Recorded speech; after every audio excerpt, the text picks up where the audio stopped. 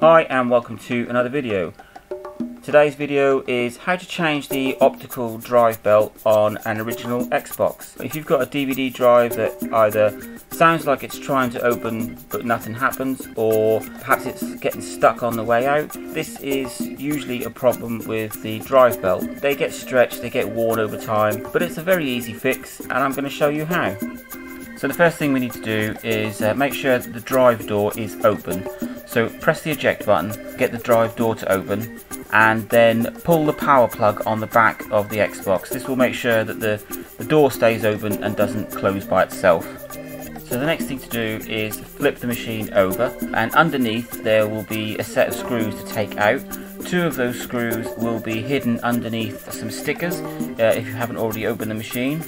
There are 4 more screws underneath the rubber feet, so you need to take them off. They can be a bit tricky, but just peel them off and then undo the 4 screws.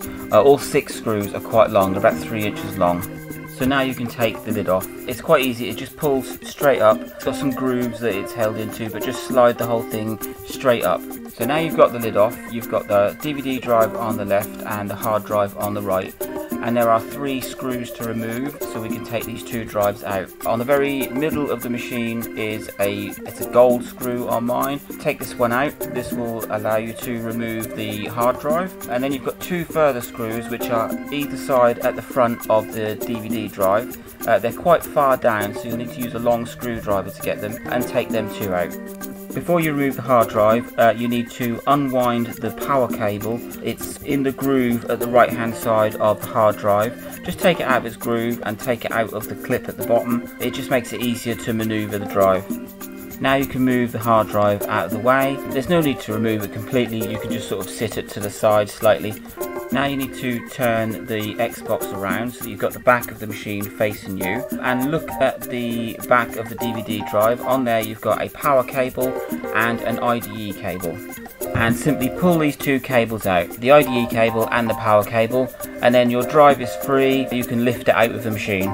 With the drive now free from the machine, you can just unclip it from its plastic cage. Now flip the drive over and you'll see 4 screws. This is on the Toshiba Samsung drives, but the Xbox did use a couple of different models of DVD drive, and some of the screws are on the top. So whether they're on the top or on the bottom, just take those 4 screws out.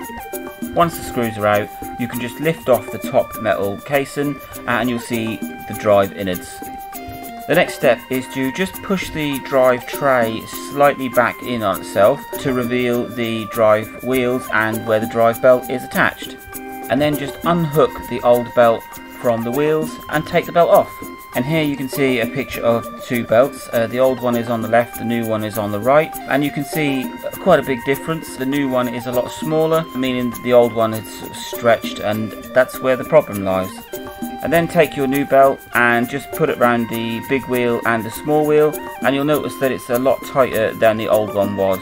And that is the repair done. So now all you need to do is just put the machine back together in reverse order. One thing I do like to note is that the power cable for the DVD drive, just make sure it sits above the IDE cable, otherwise it has a tendency to sort of hang down and it might catch on the motherboard. And that is it. Once it's all back together, you can go and test out your handiwork.